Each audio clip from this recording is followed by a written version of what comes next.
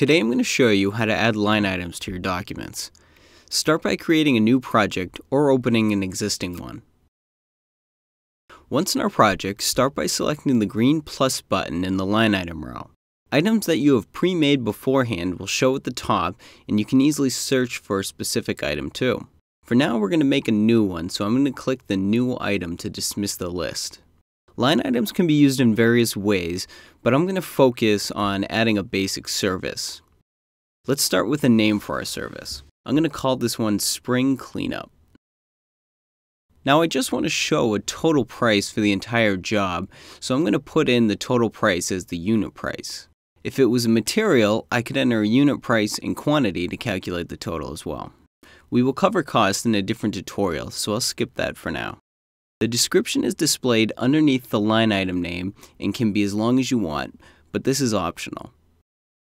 Notes are not visible to the client and can only be seen by your employees that log into Estimate Rocket.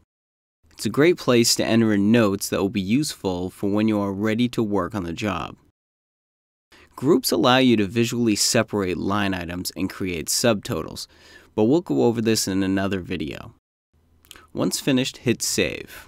Now I only want the client to see the total price, so I'm going to use the Group Edit button to hide the unit and quantity since I don't want them to be seen.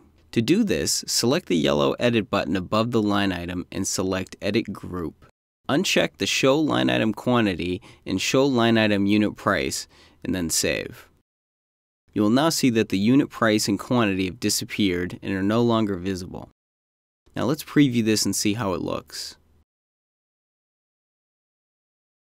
There are many other ways you can display your line items and services, which we will go over in another video. For more tutorials, visit us on YouTube or contact us at estimaterocket.com.